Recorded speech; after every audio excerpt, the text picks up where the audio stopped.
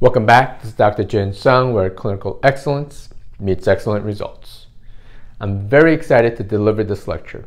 We're going to talk about infections, whether it's viral, bacterial, or parasitic infections. How do we distinguish what type of infection that you might have? I highly suggest you stick around till the very end, where I give you my clinical pearls. Here we go.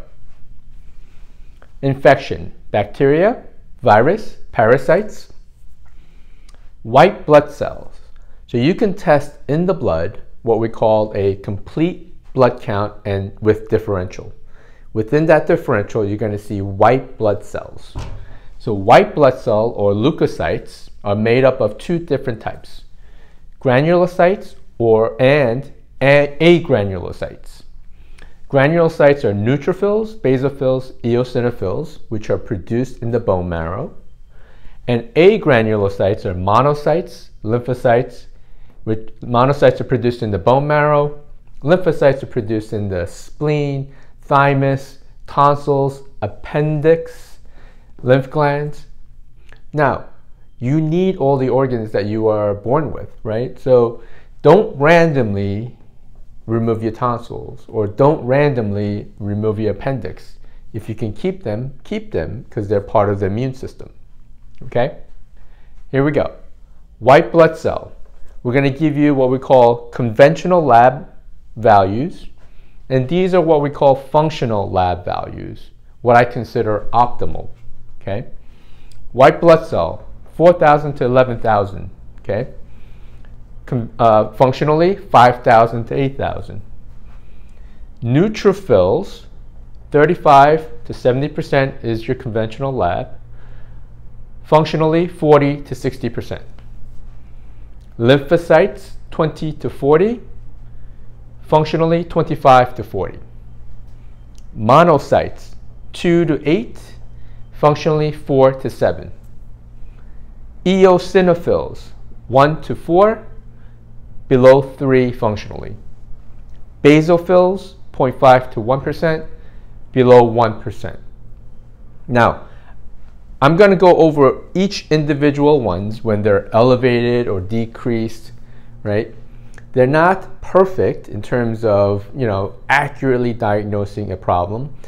We're going to give you clues as to what might be going on, and then if you need to follow up and do advanced testing to figure out exactly what the problem might be. But this will give you clues as to what type of infection you might have.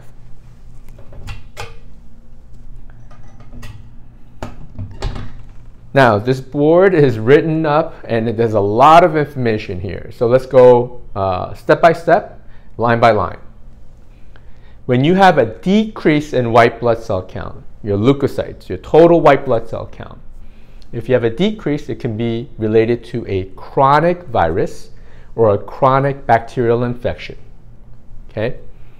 Other reasons why it can be decreased, it's immune suppression like HIV, AIDS, autoimmune disease, lupus, decrease in bone marrow function or bone marrow suppression, antibiotics, pancreatic insufficiency, even a raw food diet could decrease your white blood cell count.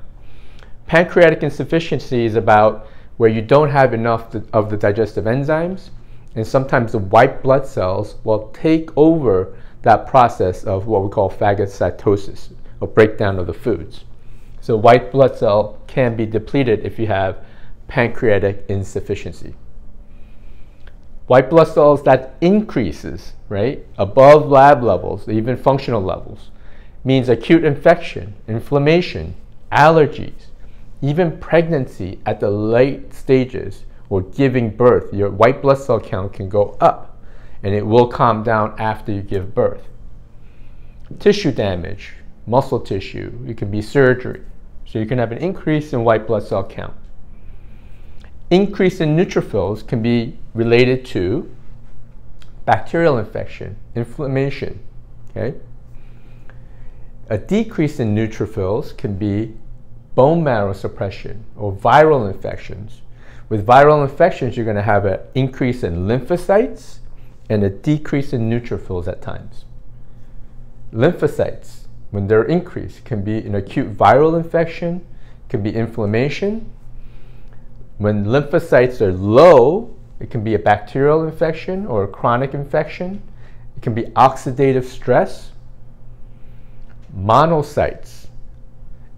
It's elevated when you have end-stage infection. So you're getting better. And monocytes are things that come in and they clean up what's left over. So at the end of an infection, you can have an increase in monocytes. Sometimes it's associated with intestinal parasites and benign prostatic hypertrophy in men. Okay? Monocyte decreased could be related to steroids. Eosinophils that are elevated is related to asthma, intestinal parasites, allergies, whether it's food or environmental. Okay? Eosinophils that are low, steroids or adrenal dysfunction. Basophils increase with inflammation and intestinal parasites. So that's a lot of information, right? There's a lot of ups and downs here, but I'll step away so you can actually see this board and you can have an idea of what's going on. So here is the clinical pearls. If you see an elevation, let's say here, white blood cell count is elevated and you have an elevation of neutrophils, that is an acute bacterial infection. When you see white blood cell count with increase in lymphocytes, that's an acute viral infection. Oftentimes with acute infections, where you have elevation of white blood cell and neutrophil lymphocytes, you're going to have the opposite with the other factor. So if you have a bacterial infection, you're going to have an increase in neutrophils, and initially you might have a decrease in lymphocytes. Same thing here. If you have an increase in white blood cells with increase in lymphocytes, that can be acute viral, but you can also have a decrease in neutrophils right in here. Number 3, a decrease in white blood cell count with an increase in neutrophils. That's usually a chronic bacterial infection. The key here is that you have a low white blood cell count. So someone asked in the comments, how do you know if you have a chronic infection? You have a low white blood cell count with an increase of the marker that's elevated for the type of infection you might have. In this case, bacterial. Over here, you can have a decrease in white blood cell count with an increase in lymphocyte. That's a chronic viral infection. Okay? So these are just general rules, clinical pearls. Here's the last one. If you have an increase in monocytes, an increase in eosinophils, there can be a high probability of intestinal parasites. Okay? So this little section right in here can help you determine whether you have an acute or chronic infection, whether you have a virus or a bacteria or an intestinal parasite. So this little chart right in here gives you an idea from a very simple blood test to determine if you have an infection. Now, like I said, it's not a perfect way of analyzing this, but it gives you a great first step as to discover what the underlying mechanism might be. So if you see that your white blood cell is low and you have slight elevation of neutrophils, there could be bacterial overgrowth. So you might have to go and discover or dig to see if there's bacterial overgrowth somewhere, maybe in the GI tract, right? Or if you have increase in monocytes and eosinophils, parasites, then you might have to do a stool analysis to see if there's infection in the GI tract.